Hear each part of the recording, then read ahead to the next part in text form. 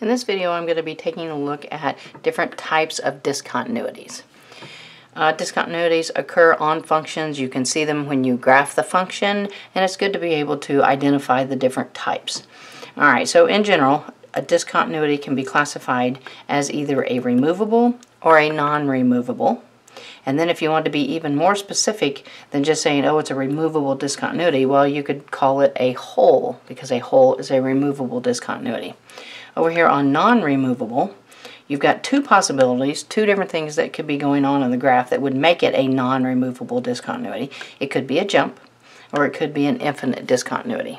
And so these would be more specific names that you could give a description to what's going on in the graph as opposed to just saying a non-removable discontinuity. Alright, now I want to take a look at each of these individually here. For the whole, a removable discontinuity is a hole, and in the graph it would look something like this. So maybe I had my removable discontinuity at x equals c, so the graph would come around here, and then there would be a hole in the graph, and then the graph would keep going. Okay, so basically that's what a hole looks like. It's definitely a discontinuity that can be repaired by filling in that single point. Okay, I could fill it in and make it continuous, so I know it's definitely a hole. Okay, so for the non-removable discontinuity that is a jump, again, that one's pretty straightforward. Let's say I have this jump and it's occurring at x equals c. What's going to happen is you might have part of a graph coming along here, maybe an open dot there, and then maybe something like this. Okay, this is a jump. Something to note here is that both the limits from the left and the right exist. So coming in from the left, my limit exists.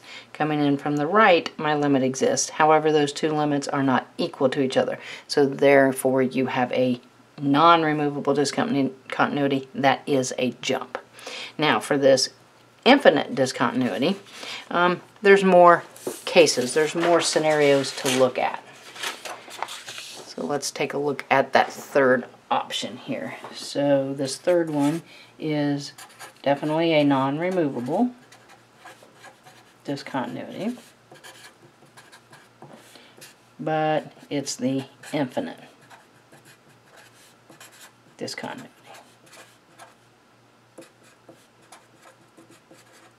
Okay, spelling that all the way out there. Okay, now we've got lots of information that have been given about this. It can also be called an essential discontinuity. So it's also called essential discontinuity. So it depends on your textbook and what you're reading and what your professor uses more commonly, but that is another name for it. And on an infinite discontinuity, you've got a couple scenarios that can occur. We'll go ahead and write them out here. You've got the left or right side limits are infinite, or they do not exist. So that's going to be what's going to classify this and let you know it's an infinite discontinuity. Either the left or the right side limits are infinite, or they don't exist. Okay, so some different scenarios that we can encounter here. Let's draw some sketches. Maybe on this first one, let's say my infinite discontinuity is going to occur at 2. I might have a graph that just simply comes and looks like this. Alright, now this would qualify as an infinite discontinuity because my limit from the left here does exist, but there is no limit from the right. So my limit from the right does not exist. So therefore I have an infinite discontinuity at x equals 2. Alright, so we've got an infinite discontinuity at x equals 2. Alright, now another possible graph that you might see, and you could classify it as an infinite discontinuity. Again, let's do this at 2. Maybe, say I've got part of a graph coming in here, open dot there landing at 2, and then maybe there's a vertical asymptote that is occurring right there, so then maybe my graph does something like that. Alright, coming in, my limit from the left is just an ordinary limit, but my limit coming from the right is infinite. So since I've got the right side is infinite, then that makes this an infinite discontinuity. And again, the way I've drawn the picture, this is an infinite discontinuity at x equals 2. Alright, now probably one of the most common ones would either be, like, say, the graph of 1 over x or 1 over x squared. Okay, so like let's do the y equals 1 over x. Okay, as a rough sketch there, the graph of y equals 1 over x looks something like that. Alright, this is an infinite discontinuity as well, but this is occurring at 0. The limit from the right is positive infinity. The limit from the left as x approaches 0 is negative infinity. Alright, so both of them, one being infinity, one being positive infinity, that classifies this as an infinite discontinuity.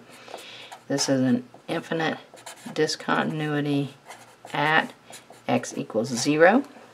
Alright, and then the other thing on this one that I might note, I have seen this called an infinite jump. There again, different textbooks and different authors are going to call things different names, but I have seen that one also called an infinite jump, because technically the graph is jumping. I've got to draw this section, lift my pencil to come over here and draw this section. Alright, so just kind of a breakdown of your different types of discontinuities. You've got two types, either removable or non-removable. But then if you want to be more specific, you want to describe what's going on in the graph more, then you can use terms like whole, jump, infinite discontinuity. Definitely thanks for watching. Be sure and share with your friends. Thanks.